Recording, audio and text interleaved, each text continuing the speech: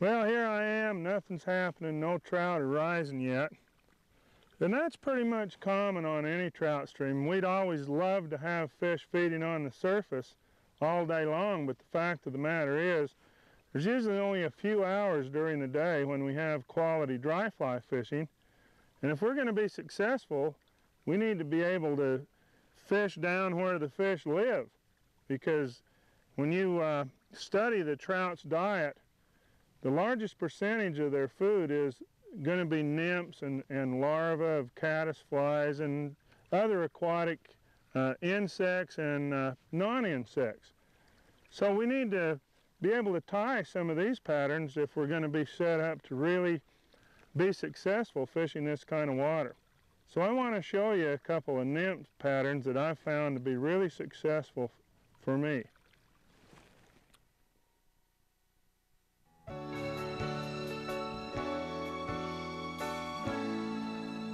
When we look at flies for spring creeks, most of the time we're thinking about dry flies, fish feeding on the surface, but there's a lot of the times during the day when fish aren't feeding on the surface and we're going to need to go down and use some nymphs.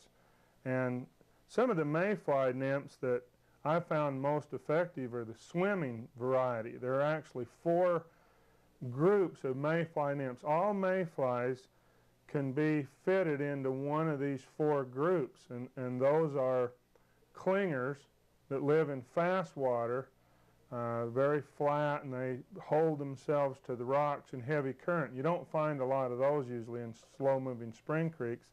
Burrowers that live in the little burrows in the mud.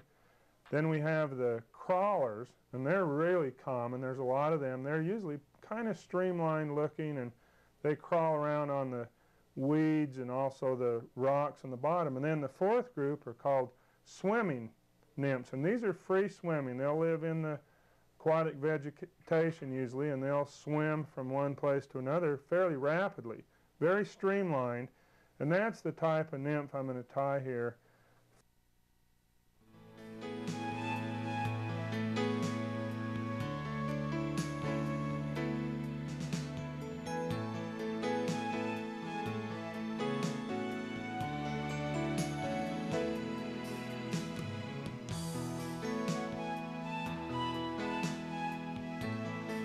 The hook I'm using is a Tiemco model 3761, which is just a good standard nymph hook. It's a little heavier wire. You don't need to add any weight to it because you might be fishing in very shallow, slow-moving water. I like to use a dark thread with a light material, and that way I can get a little more of a translucent effect. So we're going to put the thread on here, and then we're going to use some ribbing on it with some wire, and you can use whatever color wire seems to fit the color scheme of the nymph. This one I'm going to use a copper colored wire. You might be wondering why we're not putting a tail on here yet, and that's going to come later. Different than a lot of flies, the tail is going to come on after we tie the body. We'll put this ribbing out of the way. And then I'm going to use some ostrich herl. You could also use marabou, but we want an effect of showing the little gills. We want to really show some life to this nymph. Make it look like it's alive, and we might be using it, applying a little action to it sometimes, especially if we were using it like in a little back slough or even in a lake. 2 of the common mayfly types are called Baetis and Calabaetis, and both of those are nymphs that swim pretty rapidly, and some of them do live in lakes as well, especially Calabaetis. Now this ostrich herl is tapered. It's thick down here near the stem, and then it gets thin out towards the end, and that way we can adjust what portion of this we use according to the hook size. In other words, if I'm going to use a real small nymph like an 18, I would start wrapping this way out on the end so I get very short barbels to make the tapered body. This is a little bigger one, and it's a number 12, so I'm going to move down the herl away so I can get some plenty of body for the nymphs. Tie this in right at the bend of the hook. Now, as with other types of herl like peacock, if we just wind this herl like this, it might look good, but it's not very durable, and it'll come unraveled as soon as we start fishing it. So we want to reinforce it with the thread. Another advantage of reinforcing it with the thread is I'm using kind of a cream-colored herl, but if I use olive thread and twist the herl around the thread, then I'll get kind of an olive effect on the nymph. I'm going to use my little dubbing twister, and I'm going to make a little loop just a little shorter than the length of herl that I have. Hold the loop around my finger, and then I'm going to pinch the herl with my finger and thumbs, hold it in place, use this cowbird dubbing twister, come inside of the loop, over the herl, hook the thread on the other side and pull down, and this should lock this in place. Then I can just twist this, and it makes me like a little rope now that I can wind forward to form the body. And you could move this to your hackle pliers, but if you're careful, you can just leave it attached to the dubbing twister and just start winding forward. This will really give a nice effect of gills on the fly when we finish. And the gills are what are going to add a little lifelike look to this little swimming nymph. It looks pretty fuzzy right now and not very streamlined, but we'll fix that here with a little modification. Tie a couple of wraps of thread, and then we can cut the excess. Now that's why it was important we've got our ribbing here, and so we can add the tails now. And you can use a variety of materials for the tails. You can use some grouse hackle or partridge, or even just off of a hen saddle. One material I use a lot is pheasant tail. I think pheasant tail's got a great color scheme. I think it really looks good in the water, and I'm going to take about 6 or 8 fibers of pheasant tail and make sure that the tips are fairly even, because this is going to serve two purposes. It's going to be the tail of the fly, but it's also going to act as the back, over the back of the gills. So we'll lay it right over the top, hold it in place, and tie it in.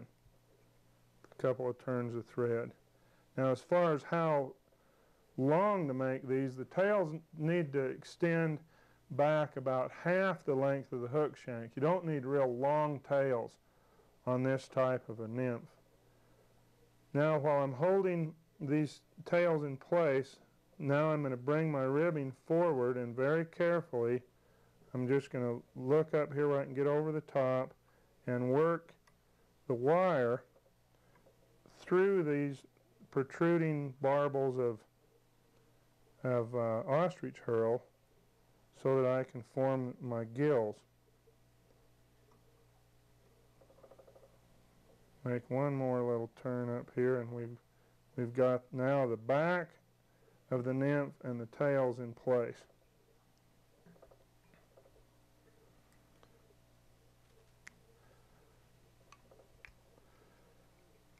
What we may want to do, now I'm looking, I rotate this around, and some of these gills have kind of gotten wrapped up under the ribbing, and this little tool here is called a dubbing teaser, and it's just got a rough edge on it, and I can just kind of slide it along the edge real carefully here and just kind of pick out some of these gills. Another thing is, mayflies don't have gills on the bottom of the body. The gills come out of the sides of the abdomen.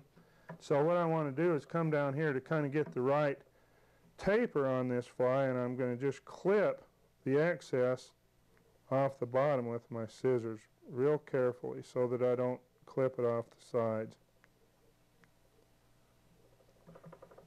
There we go. Now we're ready to put on the wing case. And you can use a variety of materials for the wing case. In fact, you can use almost anything. I could take some of these pheasant tail fibers if I want to, but the effect that I want is a little bit more shine to this. I don't want to use like a real bright tinsel, but there's a material called pearl tinsel that works.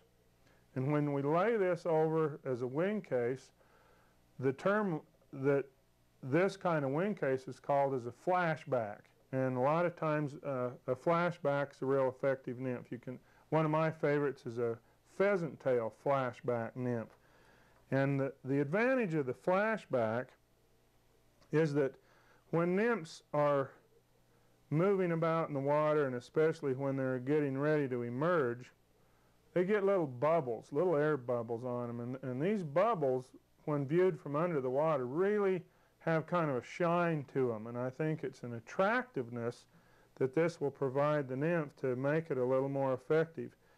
Now, this is spooled pearl tinsel. You can also buy this pearlescent in a flat sheet and just cut the wing case the shape you want it. I'm using the large size because it comes in large, medium, and small.